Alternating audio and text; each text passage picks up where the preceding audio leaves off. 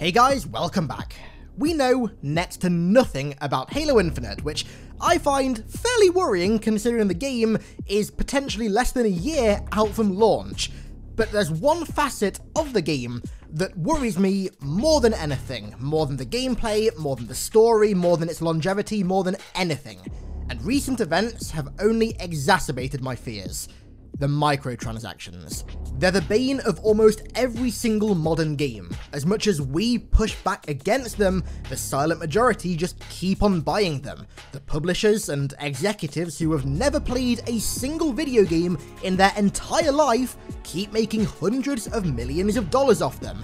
And the integrity of major franchises is continually being chipped away at, with key features and elements previously either core to the game or unlockable through gameplay being locked behind paywalls. Halo 5 was a glaring example of this, as are Gears 4 and Gears 5, and I worry that Halo Infinite is just gonna be the next game in this long list of games being chipped away at by greedy executives, and today I want to explain why, and also what I would do to try and resolve it. But first, seeing as this video is kind of coming out of nowhere, I want to provide some context as to why I'm actually making it.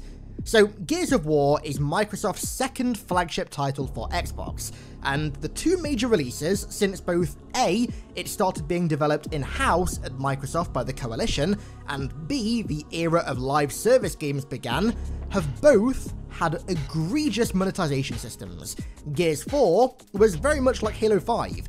Everything was locked behind loot crates that, of course, were a massive grind to earn in-game, taking upwards of like 35 matches to unlock just one, or of course you could just pay to skip the gameplay and outright purchase them. Then Gears 5 came along with the promise of no loot crates and free DLC that was going to be funded by an item store, along with a sort of battle pass type system that replaced progression. The rewards for the battle pass, the Tour of Duty, were not only limited in that if you didn't unlock them after a certain time, they were just gone forever, unable to be unlocked until maybe they come back someday, but the rewards were also just flat out abysmal, like boring weapon skins, boring character skins ripped straight from the campaign, and so on. So the progression system that used to reward you with new characters and character skins and the like was replaced with something infinitely worse. But that's not all. It was clear at launch that certain things that were kind of staple to Gears were missing. Key characters that you've been able to play as since Gears 1's launch were just gone. Half the executions, including the iconic curbstomp, were seemingly absent despite the AI being able to do them. Well, I say absent, they weren't actually absent. They were instead just being held back to sell back to you at a later date. The Coalition decided to put the curbstomp in the item store, which is limited, by the way. The store refreshes every day and also every week, and after that, the items are no longer unlockable, so there's sort of like a virtual timer ticking which is encouraging you to just buy them now. And what's more, they decided to charge you $5 for it. $5 for one of the most iconic elements of Gears of War that since 2006 has been in every game on day one just by default, but now, because of live service, it was drip-fed to us months after release for $5. Granted, they did go back on this after the extreme backlash, but in my opinion, that's irrelevant. By doing this, they revealed their intent and they revealed how far they're willing to go with monetization, and it didn't look good. And I mean, the same thing also happened with Halo 5 as well. The Gravity Hammer wasn't in the game at launch. Instead, it was drip-fed to us via microtransaction-funded free DLC. DLC that isn't actually free, by the way. It's not free by any means.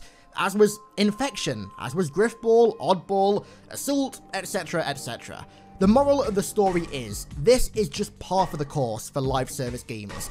This is how they work. They take content that is previously attainable through gameplay and just slap a price tag on it, and Gears 5 is just Microsoft's latest iteration of their live service system. But what does this mean for Halo Infinite?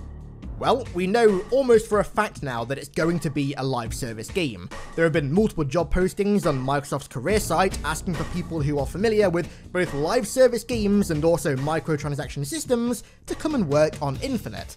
And also, on top of that, almost every single first-party Xbox game is live service now. Halo, Gears of War, Sea of Thieves, Forza. I mean, Microsoft just absolutely love to push this live service trash, and I can absolutely guarantee you that it's not going to stop anytime soon. Halo Infinite is almost guaranteed to be another live service game. But that isn't all. Remember last year when we were told that Infinite would not feature any real money loot boxes, and we all rejoiced thinking that we'd won?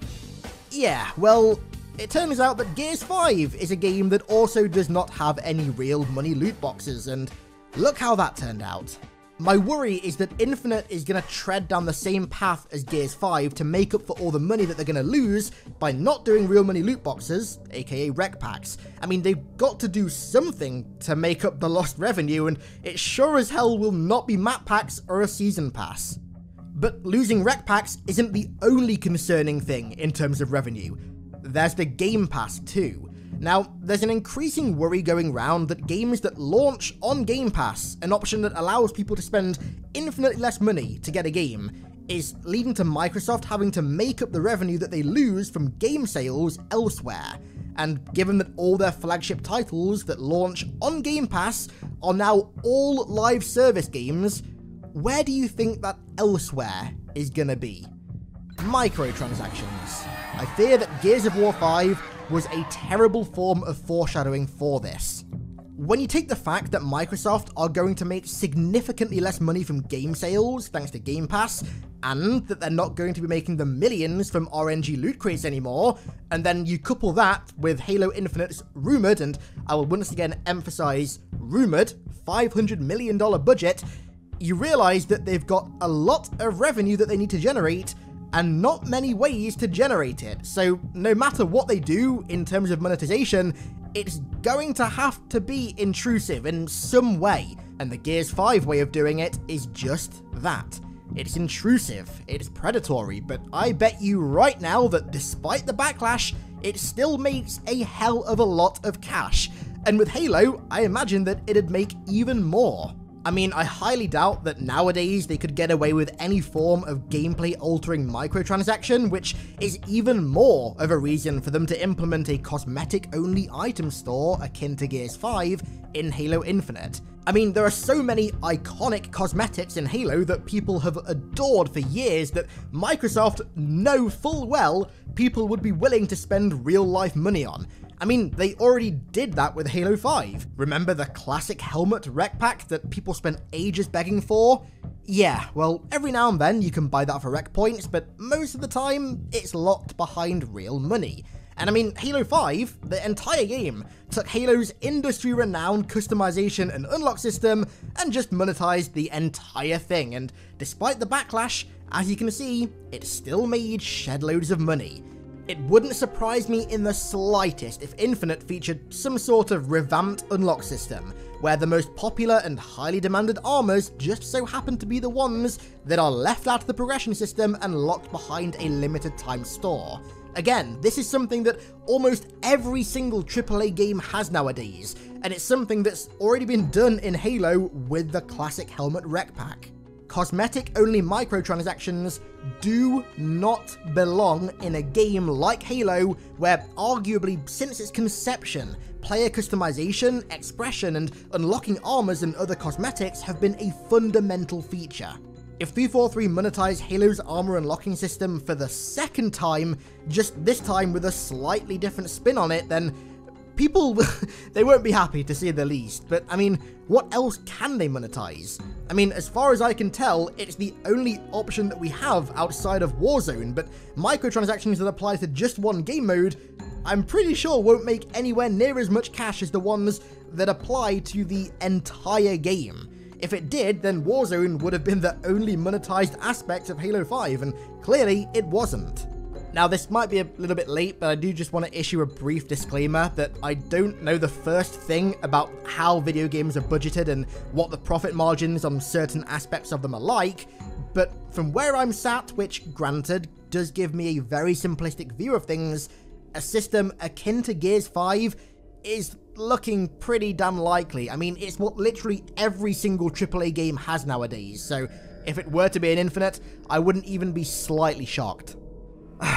Right, rant over. I mean, I have no idea if the point that I just tried to make came across as eloquently as Shakespeare, or just like the muddled, messy ranting of somebody who's just tired of all of his favorite games being screwed by greedy executives who don't even play them. Okay, so basically, if the point that I just tried to make didn't come across at all, then here's the too long don't watch. Gears 5 system, bad. Live service, bad. Game Pass, worrying. No real money loot boxes does not mean that we're in the clear. Infinite needs to make a lot of money. It all adds up to the game needing some sort of intrusive microtransaction system, in my opinion, and I'm worried that it's going to manifest similarly to Gears 5. Capiche? Capiche. But at the start of the video, I promised that I propose a way to resolve this issue, and I will hold my oath fulfilled.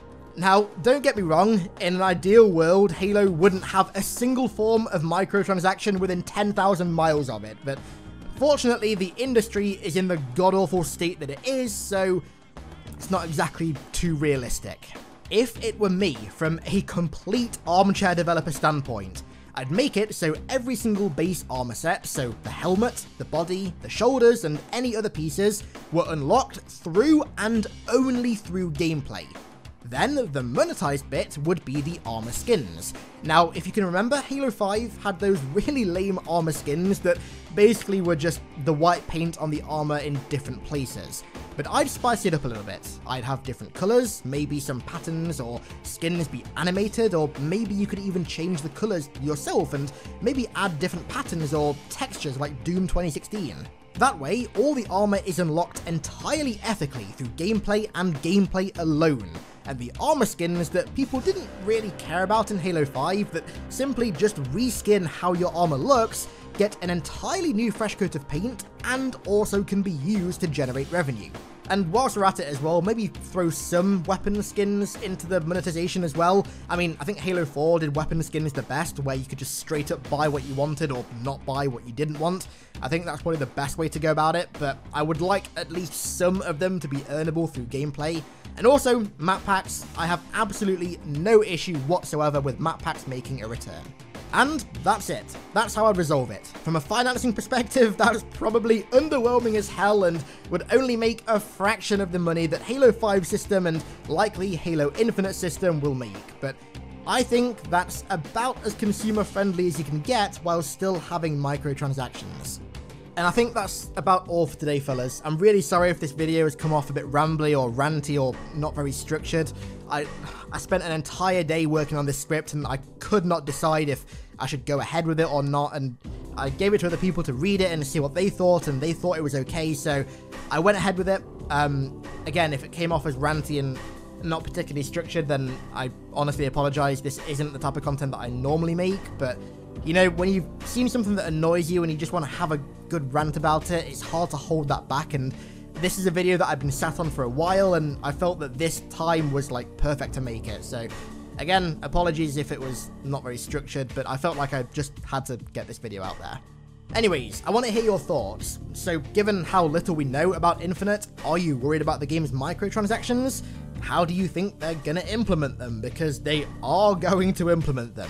At this point, I really wish that I could be of the belief that maybe, just maybe, Infinite will be a microtransaction-free game, but nah. All the job listings, and also the fact that it's a AAA video game in the current year, all but confirm that they will be in the game in some capacity.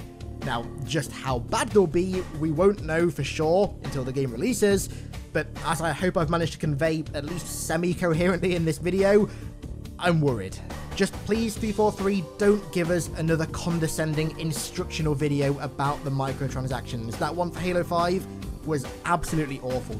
Wait, won't rec packs with special weapons break the exquisitely refined balance of arena multiplayer? Secure your noise hole, soldier! Grown-ups are talking. Damn it. Despite the fact that you had Nick Offerman, it was still awful and patronizing and condescending, and just please don't do that again.